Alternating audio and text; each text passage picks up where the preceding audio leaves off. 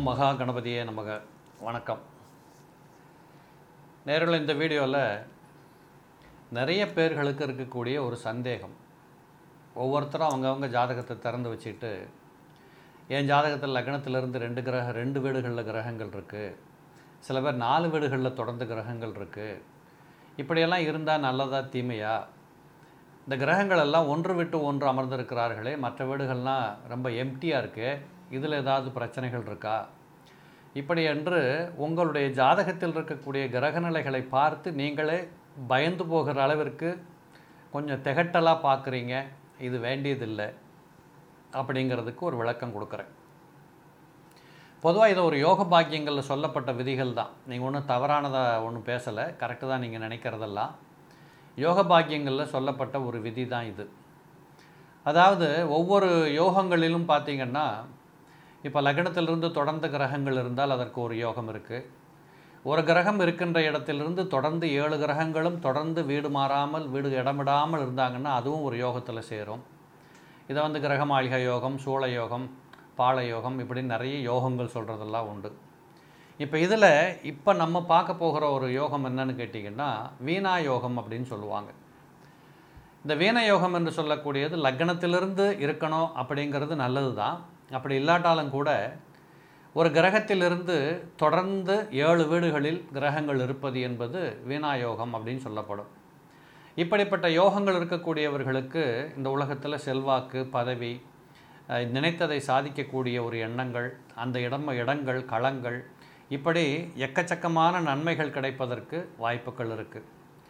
இந்த வீண யோகம் என்று சொல்லக்கூடியதில் இன்னும் கூட ஒரு சிறப்பம்சம் என்னன்னு கேட்டிங்கன்னா, எல்லா ஜாதகத்திலையுமே கேந்திராதிபதிகள், திரிகோணாதிபதிகள் அப்படின்னு 2 பேரை நம்ம சொல்கிறோம்.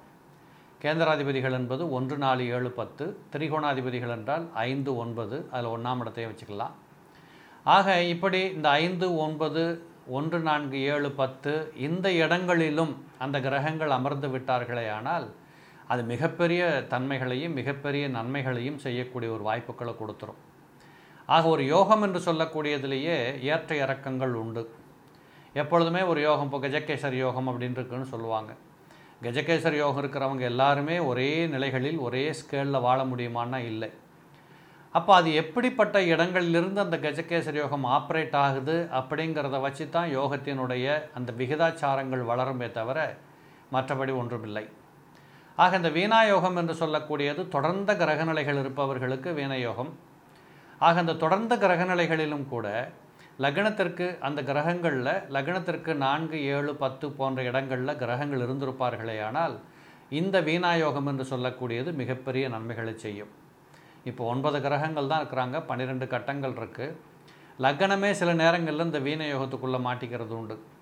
லக்னத்துக்கு 2 வீடு பின்னாடி, நமக்கு லக்னத்துக்கு 3 வீட்டுக்கு முன்னாடி இந்த கிரகங்கள் எல்லாம் வரிசையாக அமர்றதுங்கிறது இருக்குது.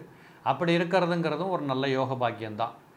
அப்போ இந்த வீணயோகம் இருக்கக்கூடியவர்கள் எல்லாம் இந்த உலகத்தில் பார்த்திங்கன்னா ஆளுமை திறன் படைத்தவர்கள், அழகு லட்சணத்தோடு பிறக்கிறவங்க, இசை வல்லுநர்களாக இருப்பாங்க.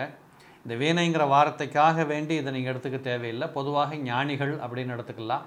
இசை வல்லுநர்கள் ஞானிகளாக இருப்பாங்க, சட்ட மேதைகளாக இருப்பாங்க, ஆளுமை திறன் படைத்தவர்களாக இருப்பாங்க, எதையும் எங்கும் சாதிக்கக்கூடிய மனபலம், சொல் பலம் உடையவர்களாக இருப்பாங்க, எல்லா விஷயத்திலையும் சாமர்த்தியம் பெற்றவர்களாக இருப்பாங்க.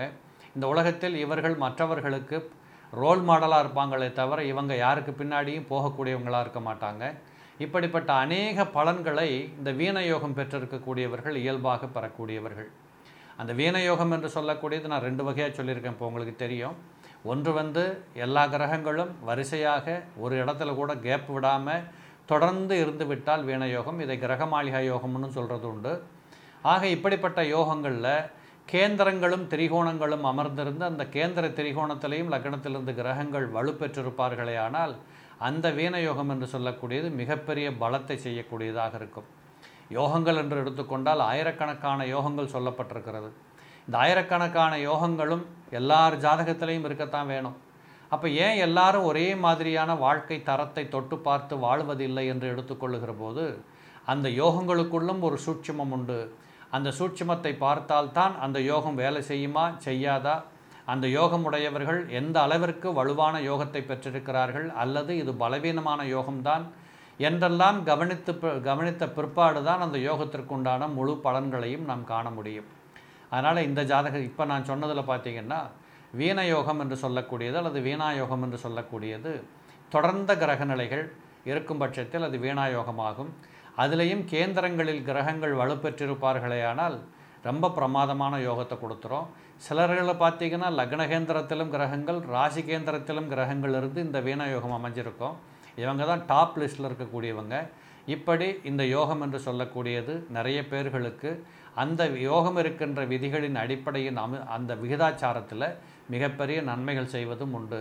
ஆக இந்த வீணாயோகம் என்று சொல்லக்கூடியது இருக்கின்ற ஜோதிட விதிகளில் வரக்கூடிய யோகங்களிலேயே ஒரு பிரசித்தி பெற்ற ஒரு யோகம். நீங்களே நினச்சி பாருங்கள், எத்தனை பேர்களுக்கு வரிசையாக கிரகங்கள் இருக்கும்படியாக பிறக்க முடியும். இது எங்கோ ஒருத்தருக்கு 1000ல் 1 லட்சத்தில் 1 பல வருடங்களுக்கு பிற்பாடு வரக்கூடிய காம்பினேஷன். இப்படிப்பட்ட நிலைகளில் அமைகின்ற காரணத்தால் அது ஒரு யோகம். எப்பொழுதுமே அன்றாட கிரக நிலைகளில் நிறைய பேர் பிறக்கிறோம். எங்கேயாவது பிரசித்தி பெற்ற நிலைகளில் சில பேர்கள் பிறக்கிறது உண்டு. ஆக அந்த சில பேர்கள் பிறக்கிறது தான் யோகமான அமைப்பு. ஆக அந்த யோகமான அமைப்புக்கு பெயர்கள் வைத்திருக்கிறார்கள். அதில் வரக்கூடிய யோகம் ஒன்று தான் வீணாயோகம். நேர்களே, இதுபோல் உங்கள் ஜாதகத்தில் இருக்கான்னு பாருங்கள். நிச்சயமாக உங்களுடைய வாழ்க்கை நான் சொன்னது போல மற்றவர்களுக்கு நீங்கள் ஒரு பாடமாக இருக்கக்கூடிய வாழ்வாதாரத்தில் திகழ்வீர்களே தவிர நீங்கள் ஒருவருக்கு பின் செல்ல வேண்டிய யோகம் இல்லை.